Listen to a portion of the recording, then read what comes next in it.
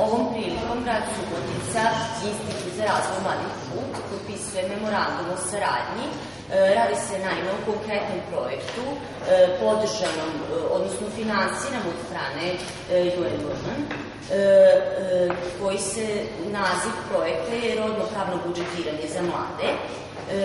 I on će se sprovoditi u 9 lokalnih zajednica, 3 u Srbiji, 3 u Bosni i Hercegovini i 3 u Hrvatskoj. Subotica je znači jedan od 3 grada pored Sombora i Inđije koji je potpisao memorandum o saradnji. Ovaj projekat podrazumeva odlazak 3 žene, jedne iz lokalne samouprave i 2 iz nevladinog sektora, 3 mlade žene, koje će učestvovati u radionicama i edukovati se o važnosti rodnopravnog budžetiranja, prvenstveno za mlade, i kasnije u svojoj lokalnoj zajednici kroz radionice za žene iz svoje lokalne zajednice to znanje preneti.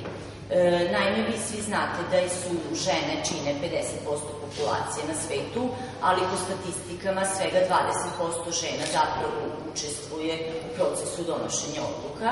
Iz tog razloga mi smo na poziv Instituta za razvoj mladih Kult prihvatili učešće u ovom projektu, jer mislimo da svakako treba da što je moguće više radimo na postizanju ravnopravnosti žene i muškaraca.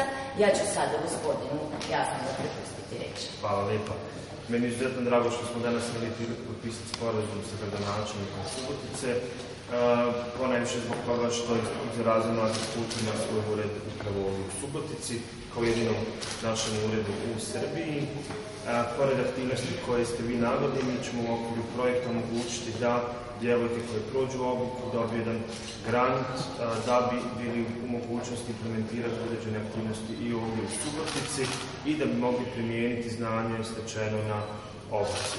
S obzirom da grad Subotica ima i akcioni plan za mlade, izuzetno je važno da u ovom procesu saradnje analiziramo taj akcioni plan da bismo vidjeli koliko aktivnosti iz tog akcionog plana je zaista posvećeno i ženama, odnosno djevojkama, jer iz iskustva znamo da se većina aktivnosti odnosi na muškarce.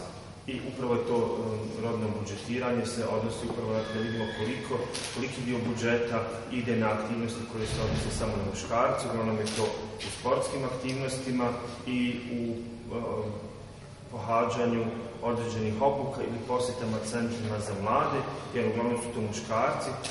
Ovom prilikom ćemo analizirati na koji način možemo i djevojke uključiti u sve aktivnosti koje se tiču poboljšanja omladinskog sektora.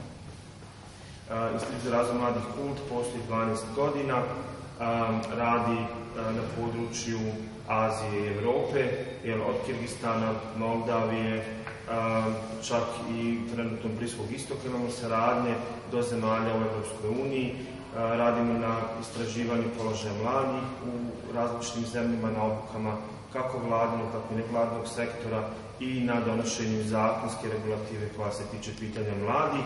Bili smo čak i konsultovani prilikom izrade zakona o mladima Srbije, gdje smo dali također svoje sugestije na poboljšanju nacrta teksta zakona. Crna Gora nas je također angažovala prije nekih mjesec dana na saradnji izradi zakona o mladima i u Crnoj Gori.